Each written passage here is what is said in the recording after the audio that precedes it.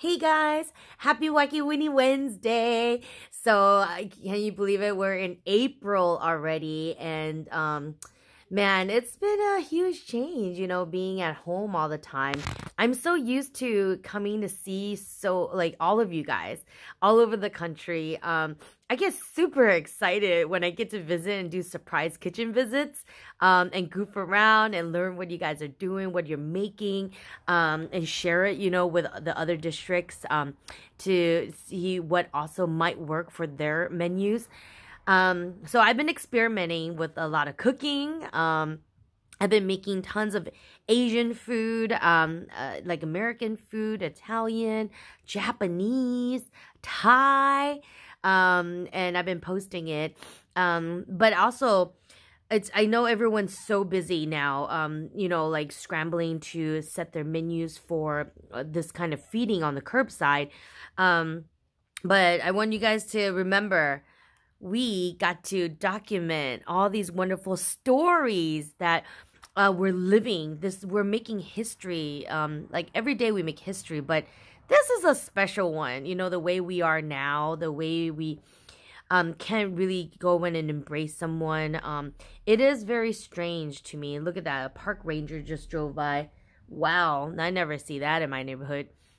But it's weird, not seeing people on the street or getting to talk to people now. Everyone's got masks, gloves, glasses on to protect themselves. And then it's a different world that we live in right now. And, for me, it's a huge change because me, I'm a huge social butterfly.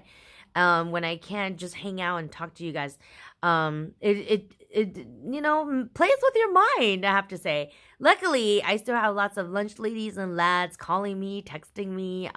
We have so much social media. We do video chats. I love my video chats with everyone.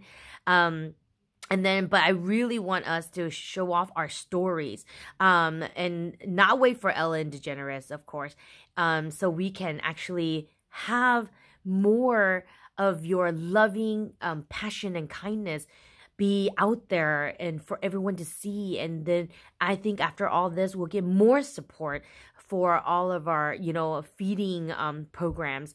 So call me, text me, let's set it up. I have some set up coming up for next week. And I know everyone's just, stressing, but what do we learn from all those crazy trainings I've done? Deep breathing. Take a moment and think about what is it that, is in front of you. How are you going to respond and not react? Are you guys doing your exercises now since we have more time? Every morning I wake up, I do my Tai Chi, and then right after that I do my Kundalini yoga. My body, you guys, feels so different. Like, it's been a month being home, just being me, and every day I have that kind of exercise routine. And then I'll go and make my breakfast and try to be creative. And then right before I have make my lunch, I do my total body workout. That's only like 10 minutes. And that I also shared on my Facebook. So remember to subscribe and like, things that you do like, and try them, because I got better at doing all those moves because I kept doing it every day. I'm getting more limber. I'm super more like, the pain in my right lower back is gone, which has only been a month. Is phenomenal. So I want you guys to really start taking this time to work on yourselves. Mind, body, spirit.